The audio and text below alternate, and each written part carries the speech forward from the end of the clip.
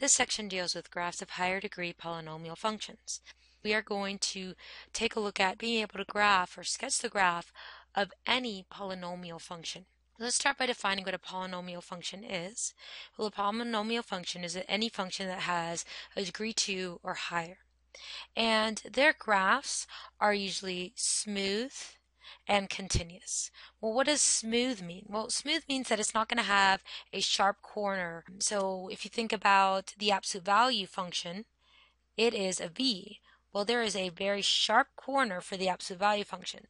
That's not a polynomial because of that sharp corner. So all polynomial functions are not going to have sharp corners, which again means that they're going to be smooth. Continuous means that there's no breaks. So the kind of functions that we saw in piecewise defined functions, that's not going to be a polynomial function. So polynomial functions, degree 2 or higher, their graphs are smooth and continuous. Okay, well, how do we graph these things? What do we do in order to graph these things? Well, there's really 3 things that we need to look at. The first one is we need to figure out what the end behavior of the graph is. Then we need to find the x-intercepts of that graph plus the multiplicity of those intercepts. And finally, we need to find the y-intercept. So to graph any general polynomial, we're going to need to know 3 things. The first is end behavior. Then we need to know the x-intercepts and the multiplicity for those x-intercepts. And then the y-intercept. So let's now talk about how we'd find end behavior, then we're going to talk about x-intercepts and multiplicity, and finally y-intercepts. So let's just start with end behavior. What is end behavior? How do we find it? What does it mean? So end behavior is really just what the graph looks like at its ends, way to the left and way to the right. So in order to find end behavior, we need to know 2 things about our function. The first one is the degree of that function. Well, what does degree mean? Well, the degree of the function is the largest exponent of the polynomial once it's completely distributed. Well, what does that mean? Well, it has to not have any more parentheses in there. You have to completely distribute it, so all you have is a bunch of terms. So once it's in the format where it's just a bunch of terms, then you're completely distributed, and you're going to be able to know what your highest exponent is. So the degree is the highest exponent. Maybe it's 5, maybe it's 10, maybe it's 2, but you always look for the degree, the highest exponent. Then you'll also need to note the leading coefficient. Well, the leading coefficient is going to be the number in front of the variable with the highest degree. Right? So if your highest degree is 10, then you're going to look at the number, or the coefficient of the variable with the degree of 10. If your highest degree is 2 or square, then you're going to look for the leading coefficient, which is going to be whatever number is in front of the variable with that exponent. All right, so end behavior depends on us knowing the degree and the leading coefficient. But what does it mean? What do we do with that information? Well, 4 different things can happen. What's going to matter to you is, okay, well, is that degree even, or is that degree odd? Then for leading coefficients, what we're going to care about is whether that leading coefficient is positive or negative. So again, we're going to say, okay, well, was my leading coefficient positive or was my leading coefficient negative? So we're going to be identifying the degree and the leading coefficient for our functions, and then we're going to be placing it into, okay, where did it fall? So if you happen to have a degree that's even and a leading coefficient that's positive, so for example, that would be something like f of x is equal to x squared, because the degree is even and the leading coefficient, which would be the number in front of my x, there's no number there, so it's an implied 1. Well, the number 1 is positive. So given some kind of function with an even degree and a positive leading coefficient, its end behavior, or the way that it behaves at its ends, is up to the left and up to the right. So it's not saying anything about what happens here in the middle. I have no idea what happens in the middle. We're going to use our x-intercepts and our y-intercepts, multiplicity, all that to find out the middle. But our end behavior says, okay, well, if it's degree even, leading coefficient positive, up and up on the left and right. Well, if your degree is even and your leading coefficient is negative, well, what you would have here is end behavior that looks like this: down left and down right. For example, if I gave you a function like f of x is equal to negative x squared, again, my degree is even, highest exponent is even, but my leading coefficient is negative.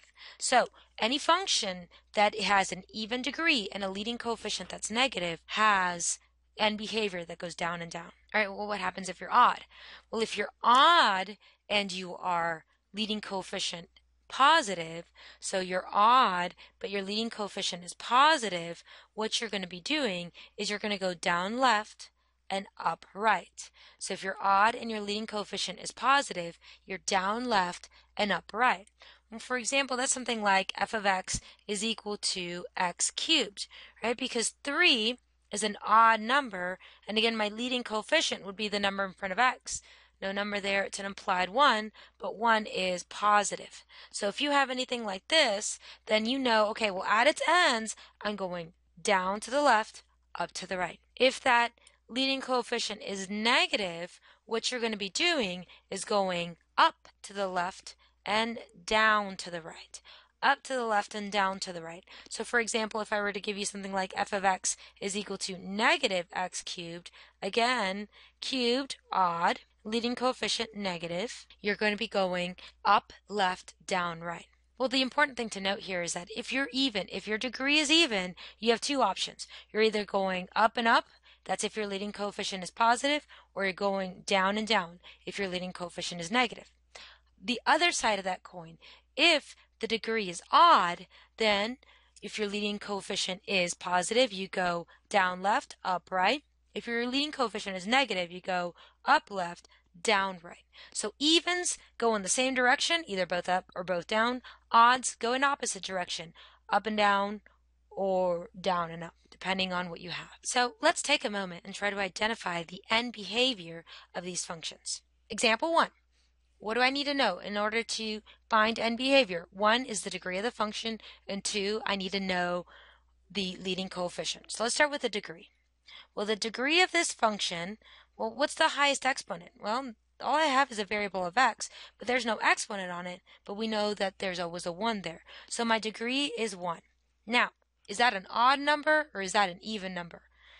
1's an odd number, so that means I have an odd degree. That matters to me. Now my leading coefficient. My leading coefficient, really I care about, is it positive or is it negative? Well, let's see. Leading coefficient. My leading coefficient is going to be the number in front of the variable with the highest degree. For me, that's the number 2. Was the number 2 positive or is it negative? 2 is a positive number. So I know that my end behavior matches with something that is odd and positive. And again, you're going to have these memorized, but if I have odd end behavior and a positive leading coefficient, that's this square right here, and that tells me, all right, well, that means my end behavior is down to the left and up to the right. So the end behavior for this function, f of x equals 2x to the first plus 5, would be down left, up right. What about example 2?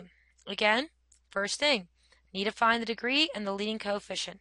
Well, the degree of this function is 4, and the reason that it's 4 is that the highest exponent is 4, so my degree is 4. Well, is 4 an even number or is 4 an odd number? It is an even number, so I know I'm an even degree function. Well, what's my leading coefficient? Well, my leading coefficient is going to be the number in front of the variable to the 4th degree. So the number in front of that is negative 1/4. So is negative 1/4 a negative or a positive number? Well, it's negative. So I need to figure out, all right, well, what kind of end behavior am I going to have if I'm an even degree function with a negative leading coefficient? Well, if I look up here, even degree functions with negative leading coefficients have end behavior that goes down and down. So this particular function would look like this on its ends. It would go down left and down right.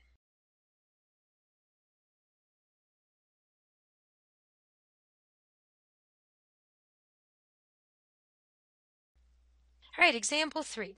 Again, determine degree, determine your leading coefficient. If I take a look at this, this is not all distributed, is it? Well, I don't want to waste my time distributing every single little thing out. The easiest way to find the degree is take a look at the x's in each one of those parentheses. So, in the first parentheses, I have an x with no coefficient. All right, well, that's going to get multiplied to the second parentheses, an x that's going to be squared. So that's going to look like that. The last parentheses has an x all by itself, so it's going to look like that. Well, if I multiply x times x squared times x, what am I going to get? Well, I'm going to get an x to the fourth power. So when I multiply, again, x times x squared times x, I get x to the fourth power. What does that mean? That means that the degree of this function is x to the fourth. So if I were to have distributed all of this out, and again, I don't recommend that because it takes too long. And when we find x-intercepts, we're going to have to factor it anyway, so you'd be wasting a lot of time if you distribute it. But what you need to do is take a look. Each one of those parentheses, what's going on with my x's? How many do I have? And that's what you're multiplying together. So again, I figured out that my degree was 4, and I know that 4 is an even number. Well, what about the leading coefficient? Well, leading coefficient, I would kind of determine the same thing here. Was there a number in front of that x? No, but if I wanted to, I could have put a 1 there.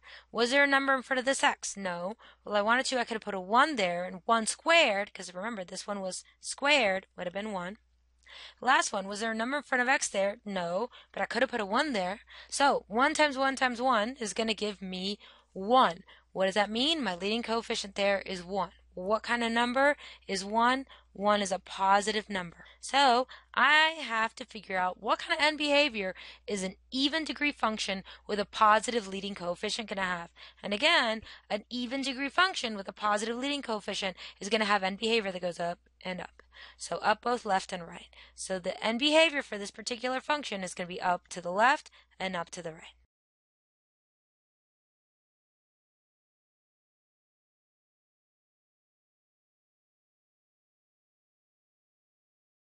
All right, well, let's take a look at that very last one. I have negative 3 times x minus 5 times x plus 1 squared times x minus 3. From here, I don't have any x's, but I know I have a negative 3. So I'm going to go ahead and keep that. From the middle, I have just an x, no coefficient.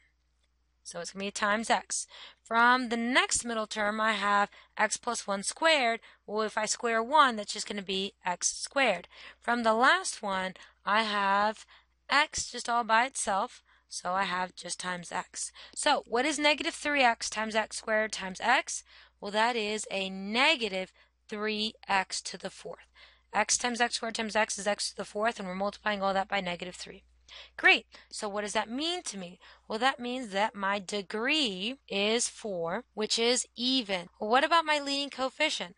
Well, if you look here again, I had to multiply that negative 3 because in the end that's going to multiply to everything by all those x's, and that gave me negative 3 as my leading coefficient. So my leading coefficient is negative 3. Well, negative 3 is a negative number. So what kind of end behavior does an even degree function with negative leading coefficient have? Well, that one's just right here. It's down both left and right. Well, that's it for finding end behavior. The next video is going to deal with finding multiplicity and x-intercepts.